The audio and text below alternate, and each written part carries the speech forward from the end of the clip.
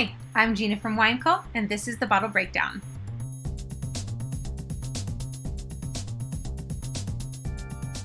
Today we're going to be talking about the 2019 Cab Franc from Outward Wines.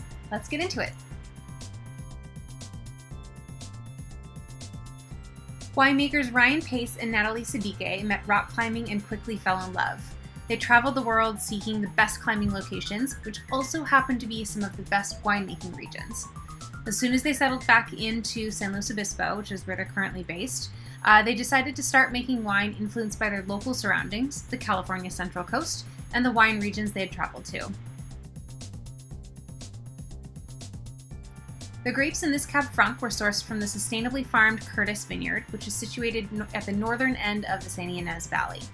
It was fermented with 50% whole cluster, with gentle pump overs to circulate the wine and allow a partial carbonic fermentation to develop its juicy, fruit-forward character. This 2019 Cab Franc might sound young, but it's so well balanced that it's ready to drink as soon as the cork is popped.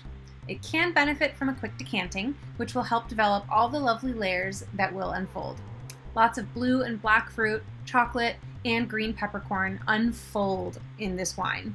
I would pair it with beef burgers, meatballs and tomato sauce, and a spiced lentil and mushroom stew. Enjoy!